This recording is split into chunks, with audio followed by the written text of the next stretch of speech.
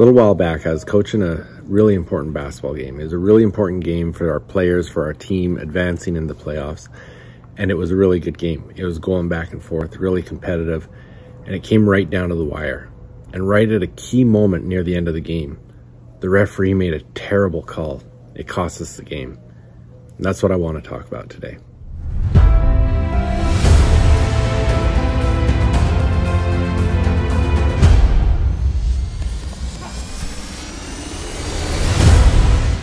Hey, welcome back, Jeff Heggie, Daily Success Strategies. Thanks for being with me today. How many times have you been involved in an event, a game, in sports, in business, whatever it is, and some outside factor did something, made a decision, something that cost you the win? You know, in the opening, I talked about a game that I lost because of a bad call by a referee. Well, that's what I want to talk about today. And I guess to kind of let you know where I'm going with this, I want to first share a quote from John Wooden. He says, "You're not a failure until you start blaming others for your mistakes." How many times do we hear someone, especially in sports, I want to talk about sports today, but I've always talked about that on these episodes, is sports are such a reflection of real life. So just because I'm talking about sports, if you're an entrepreneur, don't skip this episode because it all ties together. How many times have you used the excuse that you lost because of a ref, a bad call, because you got fouled, because of something someone else did? It happens all the time. In baseball, oh, that wasn't a strike, it was a bad call by the ump. In all the sports, in business, you get it all the time. And it's really easy to play into those things. It's really easy to agree with people that say it.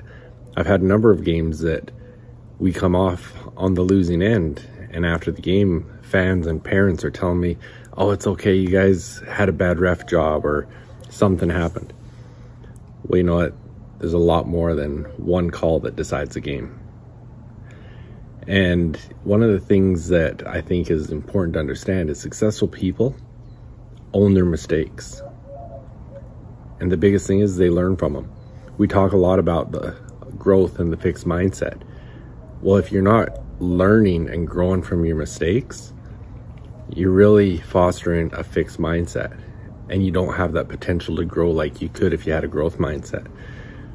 One of the things I've talked about a lot as well is successful people focus on the things that they can control, not on the things that they can't control. Going back to the basketball game, there were a lot of things in my control, in the team's control, beyond one call that a ref makes. And how we respond to that one call can definitely impact future calls and future things happening. And so we've got to really put our focus and effort into the things that we can control and not let our emotions make us worry about those things that are out of our control that we can't change. When we look at elite performers, whether it's sports, business, whatever it is, they really look at what they've done, success or failure, and try to figure out what can they learn from it and what are they going to do next because of the lessons that they've learned. It really is tied into the fix and the growth mindset.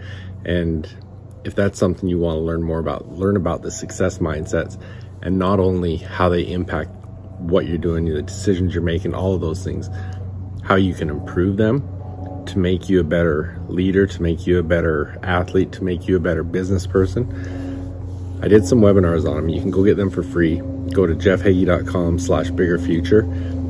There's a couple webinars there. There's a mindset assessment that is a really powerful tool that'll really help you figure some things out there. But go check that out. It'll be really helpful. jeffheggie.com/biggerfuture. But the thing I really encourage you to do is take ownership. Take ownership of your actions, your decisions, the things that you're doing. Look at things from another perspective of what are you going to learn from your failures? How can you grow from it? What is the lesson you're going to learn to take on to the next thing? There's really a lot of opportunity to learn from every single failure that we have. But if we blame others, blame the referee, blame anything other than the decisions we've made, then we're going to continue to foster that negative attitude. We've got to be able to learn from it and grow and keep continuing to grow and become successful. Thanks for being with me. Again, still room. There's a few more spots left. Come to jeffheggie.com/group coaching and check that out. Love to have you check it out and hopefully join us. But we're getting started this week, so check it out soon. Thanks for being with me. I'll see you tomorrow. Hey, athletes and parents of athletes. So much time, money, and effort is put into the physical aspect of your sport to become the best you can be. But the mental game, it's often neglected, and it's just as important as the physical game. In fact, it's usually the differentiator between the good and the great athletes. Come and join me in the Confident Athlete program where you'll learn to control your confidence, develop a powerful mindset, and unlock your full potential. Go to jeffheggie.com/confidentathlete to find out more. I look forward to seeing you there. Hey, some of you may know this, but in addition to my coaching, I've recently joined Geneva Financial Home Loans, a mortgage lender headquartered in Chandler, Arizona, as a mortgage loan originator. I've always had a passion for serving others, and now I'm proud to also be a part of Home Loans Powered by Humans. If you're in the state of Arizona and looking to take the next step in your journey, contact me at 801-830-3858 to start the conversation. NMLS number 42056, BK number 0910215, Equal Opportunity Lender.